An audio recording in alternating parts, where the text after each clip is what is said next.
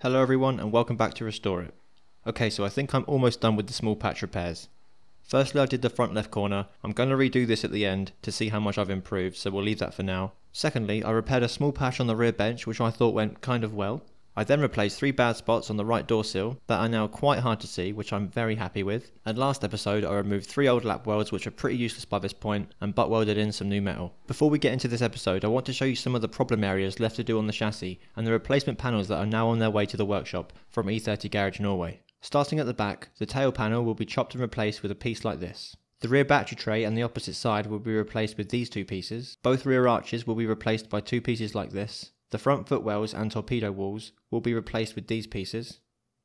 The side skirt things both need doing and will be done with 2 of these pieces. The front 2 lifting points under these parts are also on the list. Lastly, the piece with the rectangle missing from the middle of it will be replaced with this large piece that will also cover the inside of the rear wheel arch. All of that to come starting next episode. In this episode I'm going to focus on this awkwardly placed lap weld. Underneath it is the bracket for the front seat to mount to. That bracket was also rusting, so my plan was to remove it and either clean it up or replace it for a new one. Firstly, I needed to remove this lap weld without damaging said bracket beneath it. I marked a much larger area than the lap weld to make sure all of the rust was removed.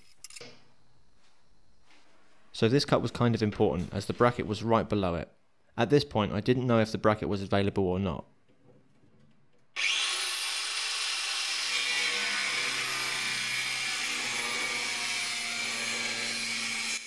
I think I might have nicked it in a few places. This second cut was much simpler, going all the way through with nothing underneath.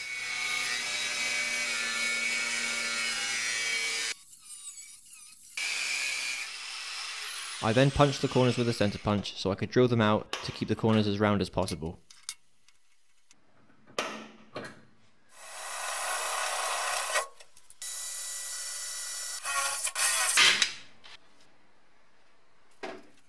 I wanted to get most of the undercoating off of the bracket to get a better look at the spot welds that held it in place.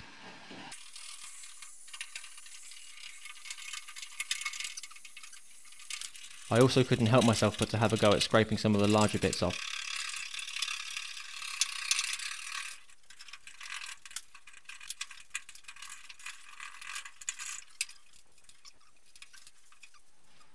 Going back to the top side, I made 2 half cuts down both sides and then went back underneath to finish them off.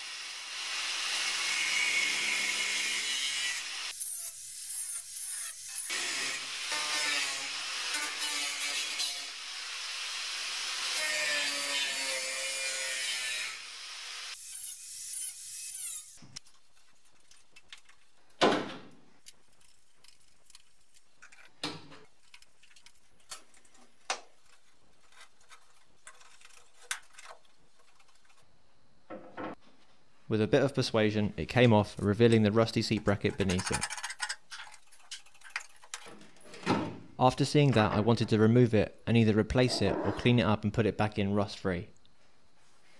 I found the spot welds, punched the centres and drilled them out.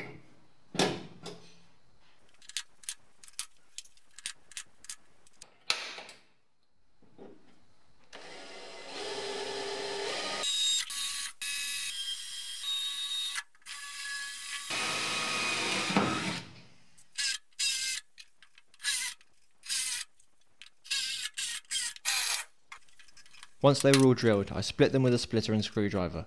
I should probably get another splitter, eh?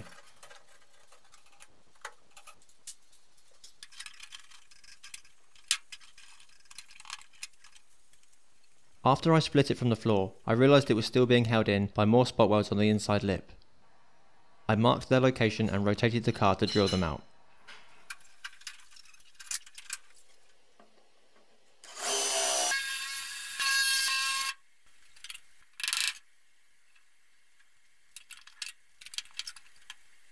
With those 3 drilled, it was a case of splitting the bracket off without doing too much damage to the surrounding area.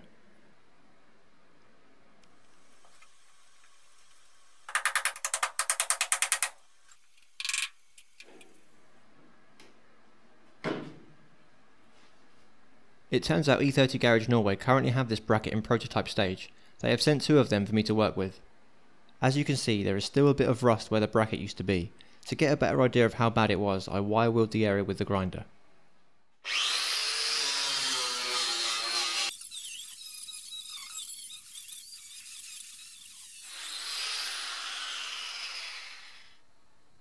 After removing the surface rust, I could see that this edge was too thin to weld to, so I marked a line further up and decided I would drill a hole for the seat bracket bolt.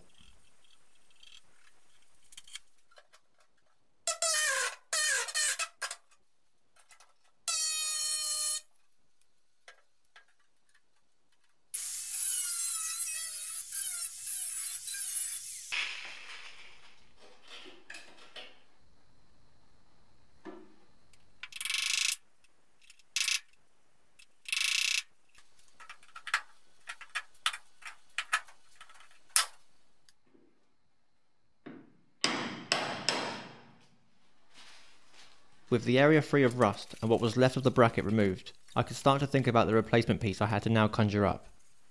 This was one of the more difficult pieces I've had to make.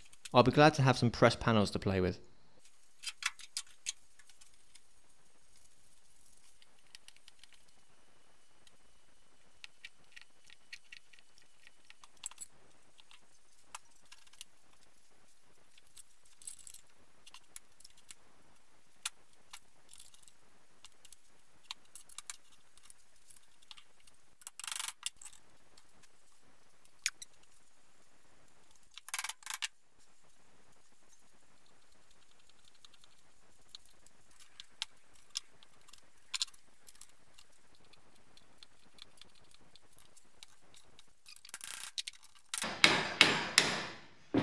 After a lot of bending, cutting and whacking, I ended up with a piece that didn't fit well at all.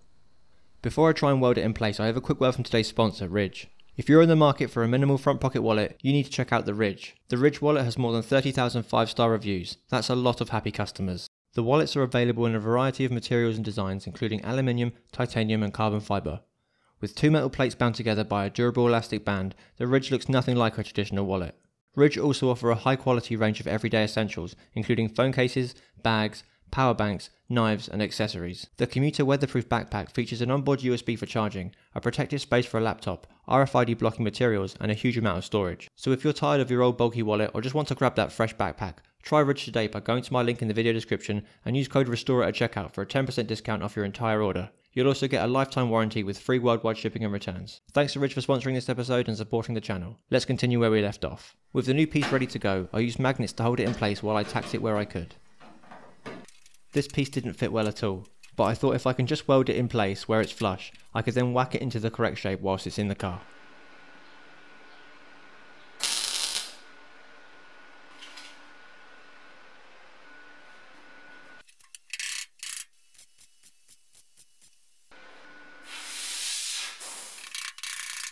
After a bit of welding, it was finally looking alright. It still needed some shaping, but I was just glad it was in.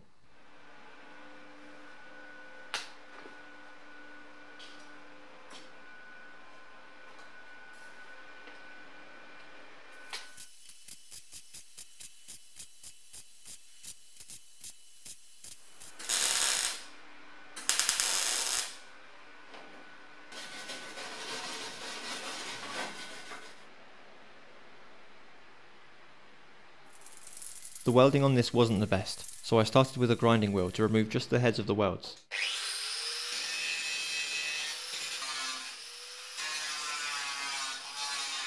I then used the Rodock finishing pad and finally moved on to a flat disc.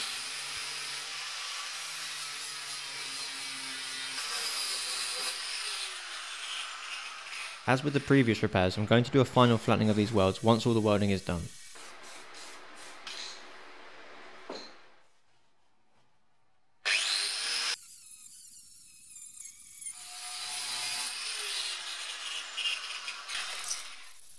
With the welds flat enough for now, I shaped the new piece with a large hammer.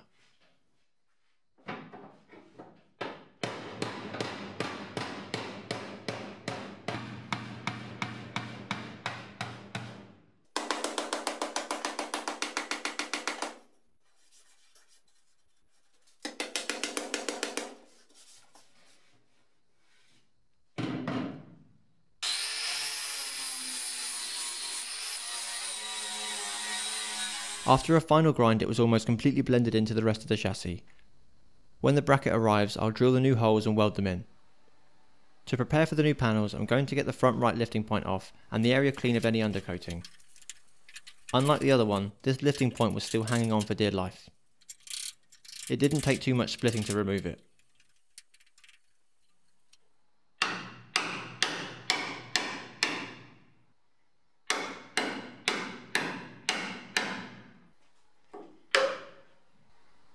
Once the new parts are here, I'll start cutting all of this out, but not until they arrive. Until then, I'm going to remove the undercoating from all of the areas I'll be working on in the coming episodes. It's quite a monotonous task, so I'll get this done off camera and come back ready to go with the more serious cutting jobs.